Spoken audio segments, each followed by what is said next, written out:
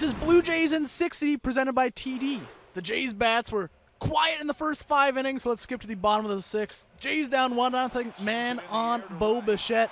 Goes yard off Framber Valdez. That's Toronto's first hit of the game. They lead 2-1.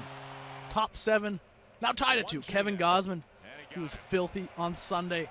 He strikes out Jeremy Pena, and next batter, Gausman sits down Martin Maldonado to end the inning.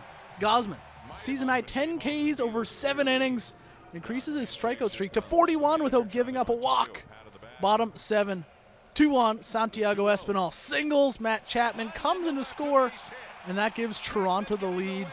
It's 3-2 to the top of the 9th. Jordan Romano on the mound, man on for Alex Bregman.